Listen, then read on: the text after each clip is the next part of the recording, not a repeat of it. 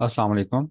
I am Dr. Saeed Ali Mardanadmi. Welcome to my channel. In this lecture, we will discuss how we can evaluate triple iterated integrals. For this purpose, we will learn exercise 15.5, question number 7 from Thomas Calculus, 12th edition book. The structural problem is evaluate the triple iterated integrals. Here you can see we have three integrals, functions given to us x square plus y square plus z square, and our variables are dz, dy, dx. Here dz is called our most inner variable, dy is called central variable, dx is called outer variable.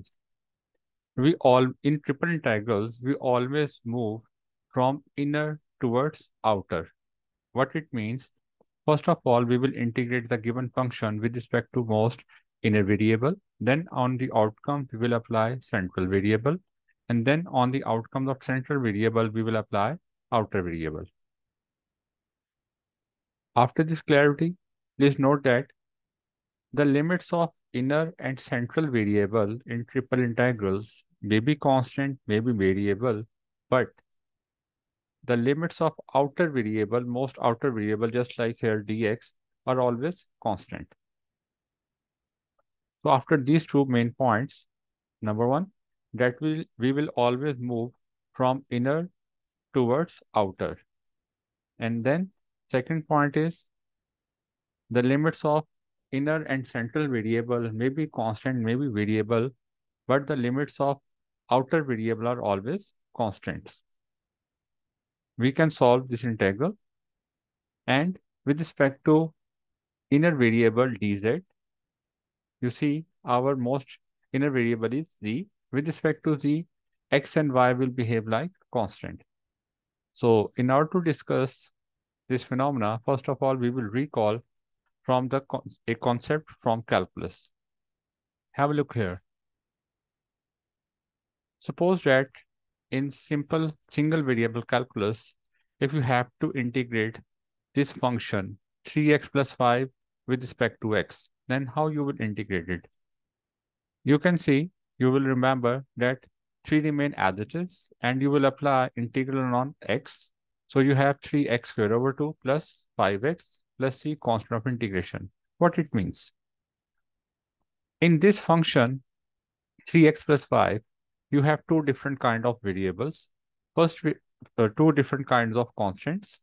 First constant is 3 and second constant is 5.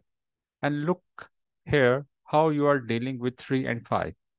If your constant term is being multiplied with your variable, your constant term remain as it is, and you will apply rules of integration on the variable term. But if the constant term is being added or subtracted, then how you will integrate it? You will write down the variable with respect to which you are applying the integration. We are going to apply this concept in this particular question. Note that with respect to z, x square and y square are constant. So we will integrate them as integration of x square will be x square into z, because with respect to z, x square is constant and it is being added. So just like this 5, we will delete it as x square z plus integration of y square is y square z, because with respect to z, y square is constant. So we will deal it just like 5 here. Plus integration of z square is z cube over 3 with the help of power formula. So we have this function after integrating with respect to z. In the next step, we will apply fundamental theorem of calculus to evaluate the limits, upper limit minus lower limit. For this purpose, we have replaced z in this function with 1 for the upper limits, minus is of formula, and then z with lower limit. So upper limit minus lower limit is called fundamental theorem of calculus. We have applied upper limit first and then minus lower limit. For upper limit, we have replaced z with 1, and for lower limit, we have replaced z with 0. So after simplification, we have x squared plus y squared plus 1 by 3. Now, we will integrate this function x squared plus y squared plus 1 over 3 with respect to y, because the outcome of most inner variable z is x squared plus y squared plus 1 over 3.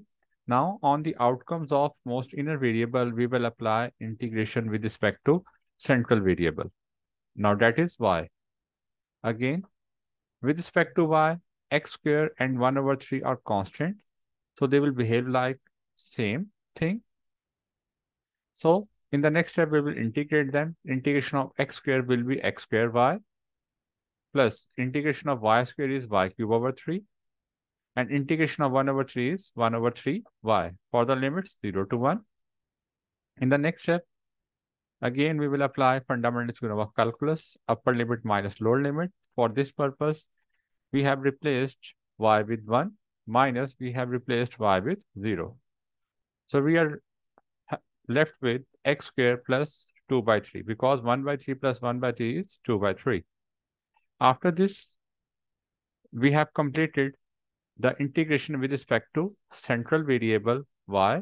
Now, on the outcomes of integration of central variable, we will apply integration with respect to our most outer variable, which is x.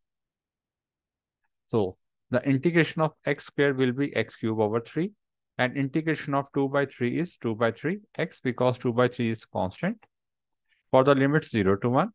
In the next step, we have applied fundamental theorem of calculus, upper limit minus lower limit.